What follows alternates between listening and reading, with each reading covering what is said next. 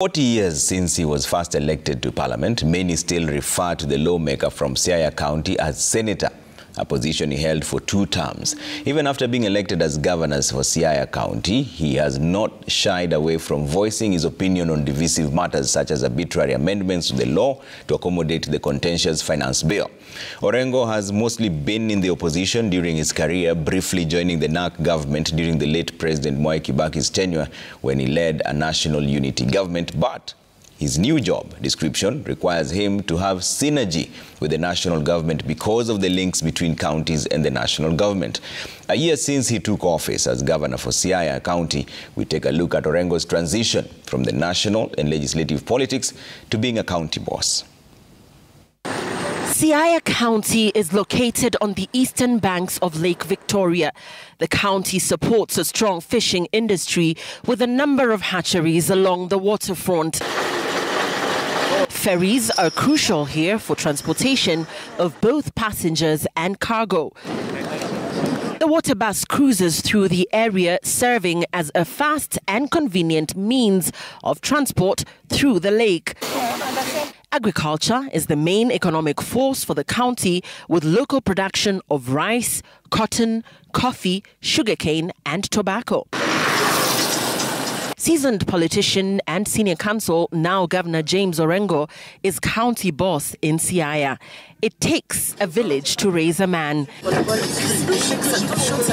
And Ambira Primary School in central Lugenya, Siaya County, is where the making of the man Orengo began. Leila, welcome to our home. Thank you so much. In Nyawara village. And right here, this is a picture of my mom. She was married when she was a little girl. She was, I think, at that time about 13, 14 years old. And I never called her mom ever in my life. I called her with her maiden name, Atiende. Atiende is, really the name should be Atieno. And when I was growing up, she was like my sister rather than my mother. And this is my father. My father was a policeman. He went to a school in Maseno. He was Jaramogi Odinga's classmate. He was a footballer. Wow. He played for Kenya in the Gozage Cup. And he was in the police force until he retired around 1965. Part of the highlight of his career was that he was very close to the nationalists at that time. Particularly, Agwin Skodek was a very good friend of his. I think I was my mama's boy more. Everything that I am today was inspired by him, but really the person who made sure I went through was my mom. You know, coming from 1980, that transition is not so much of a transition. His interaction with grassroots politics in Siaya started eons ago when he was elected Member of Parliament to Kenya at only 29 in the year 1980.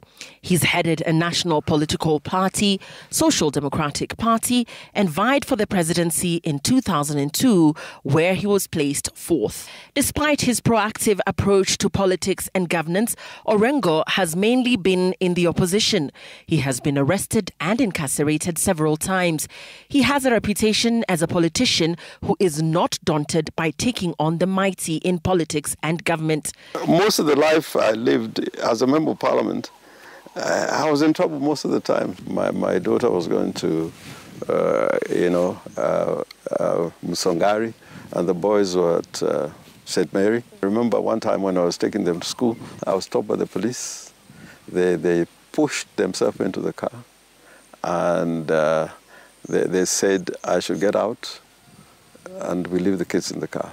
Over the years, he has been an outspoken critic of government policies and has played a significant role in advocating for political and electoral reforms. Let me tell you, me, I'm not a career politician, and I think if I was a career politician, I'd have walked out. I'm a conviction politician. There are some things I believe in that I would not want to compromise. I think that the reform movement in Kenya has been to some extent compromised. Opportunistic politics have completely interfered with the question of reform, so that a reformer in Kwanza would be fighting a reformer in Azimio, or Azimio reformer fighting a reformer in Kenya Kwanza, you know, because one of the bitterness I had in life is being in the opposite sides with Martha Karua or with Kibana, you know, because we've been on opposite sides at some stage. Imagine if that movement would have been solid together. I think Kenya would be in a different place. He was also among the most prominent critics and activists against single-party rule. Alongside Raila and other notable politicians, Orengo agitated for multi-party democracy, a new constitution, and free and fair elections, among other issues of public interest. You know, on the question of cost of living, that was not resolved. I think that was unfortunate. But as you know, constitution making is a difficult exercise. Between, you tend to have incremental changes. And to that extent, I think the dialogue team did a good job. But the rider is, and this one, I must say without a fear of contradiction, when you want to change the constitution, I think it's good to step back and look at what was the original vision around the constitution.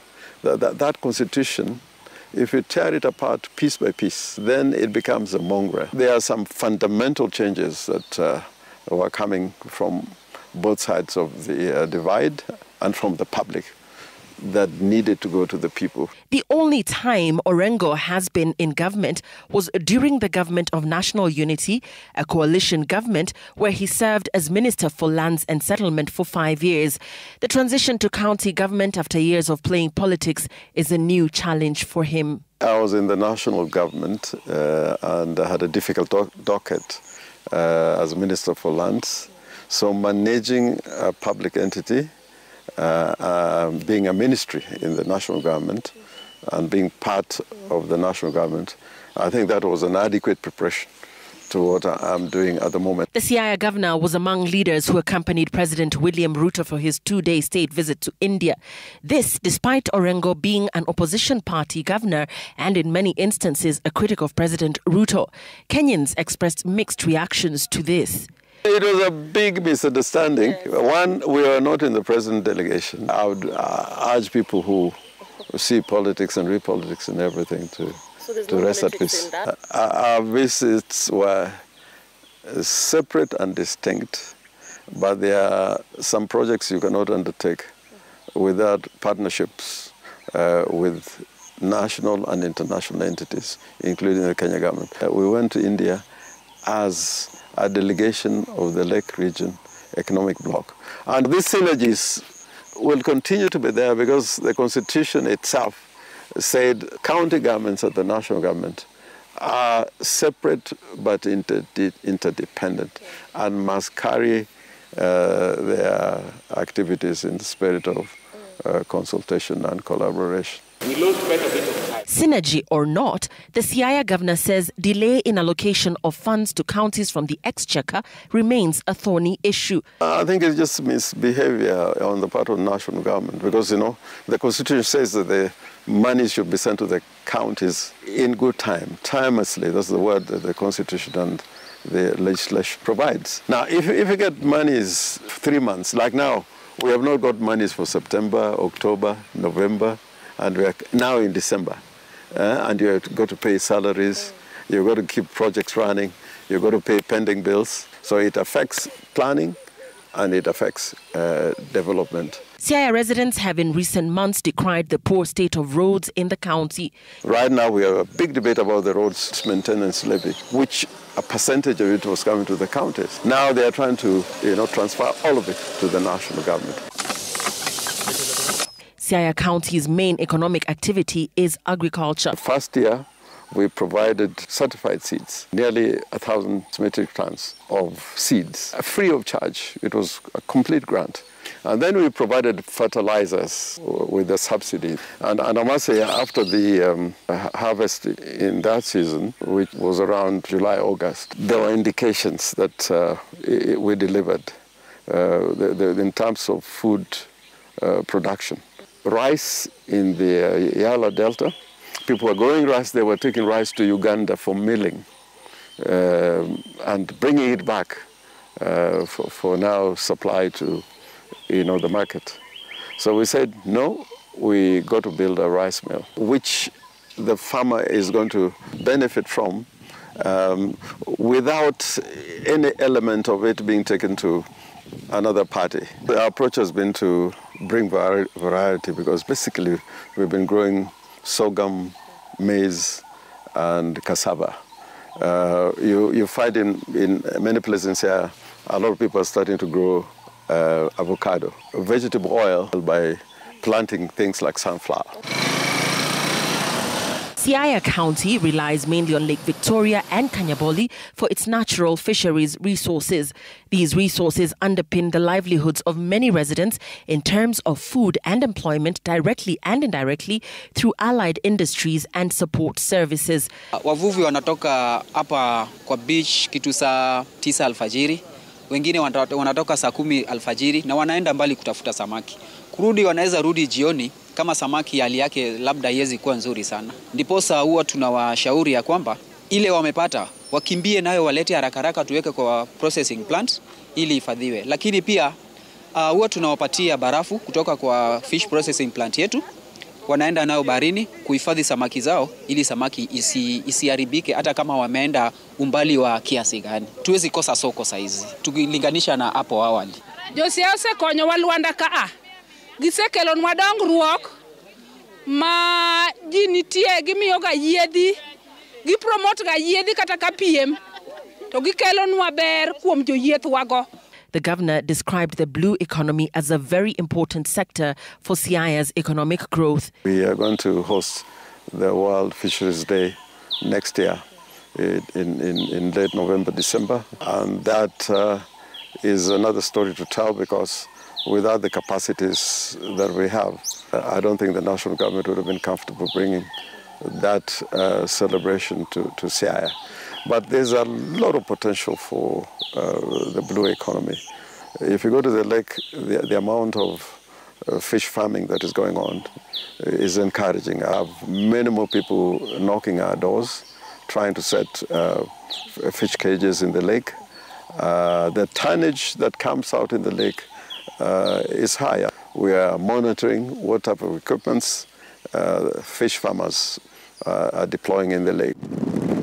The county has employed ECD teachers on permanent and pensionable basis as it seeks to address education shortfalls. If you have a child who is 5, 6, 7 years old and the teacher looking after that child is not being paid, is on a stipend, we thought that, that would affect the lives of the young people, the young kids.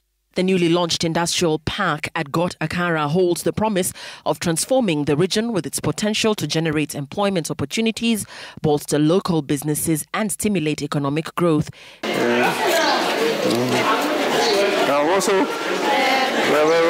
Governor Orengo has consistently stressed the importance of diversifying Siaya County's economy. It's been a year in office, and after a long day running the county, I enjoy being with my family. They have stood by me.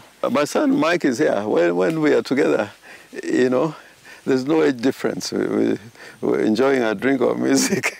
That was good. He's an architect.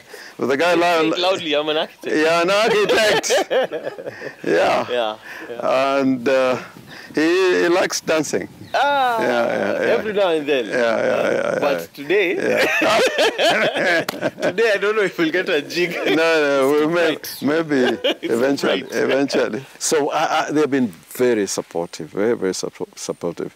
And sometimes when we discuss my politics, when we are going the wrong way, they tell me, here you're lost. So in order to have a reality check, I normally engage them in what I'm doing.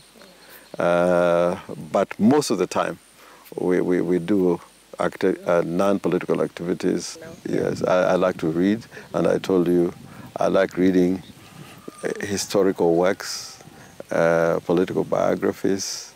I read law books. By the way, I like Latino music a lot. Yeah, and a bit of classics.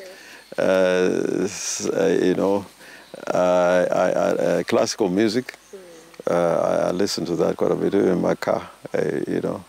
I keep a certain variety of classical music. But of course, everybody loves rumba and a bit of benga. Yeah. Thank you very much for speaking to us. And thank you to Citizen TV. Yeah. And Siaya is your home anytime. Asante. Shukran. Thank you.